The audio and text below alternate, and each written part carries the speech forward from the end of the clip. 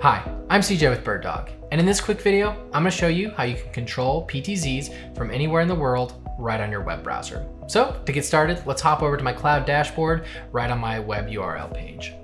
So if I cut over here, you can see my connection matrix home screen, and currently the only endpoint online is my computer that I'm running right now called CJF Home. So to get started, if I go up to this More page right here, and I go down to Cloud PTZ Control, this will open a control boards menu. Now, what's great about this is you can add custom control boards to see different cameras on different endpoints.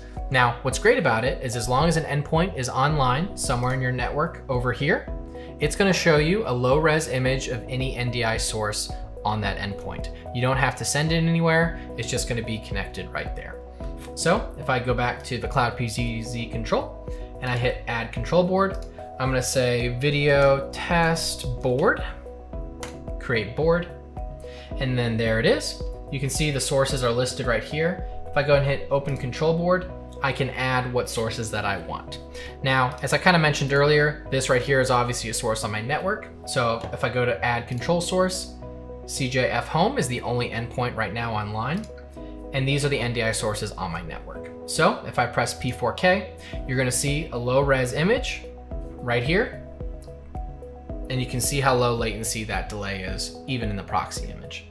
Then I'm gonna add a P100 camera that's out in my living room watching my dog, and there's another image, and I can actually click into this, and all of a sudden I get PTZ controls.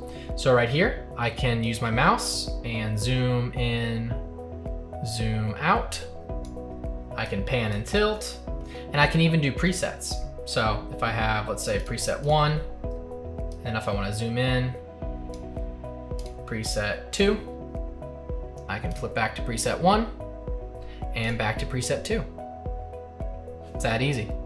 The other cool thing is you can also use your keyboard to do it, and you even have a sensitivity slider right here. So 1 and 2 to zoom out. So if I go to my keyboard here, 1 is to zoom in, 2 is to zoom out, and I'm controlling that right on my keyboard. It's a really nice feature if you don't want to use your mouse. So that right there is just a quick overview of how the Cloud PTZ Control works. Like I said, you can add these as however you like and customize as many boards as you want. So we hope you guys find this useful and can utilize this in your productions and be able to monitor sources on the fly and wherever you want. For more information, please visit birddog.tv, or if you have any pre-sales or workflow questions, feel free to email us at hello@birddog.tv. Thanks, and have a great day.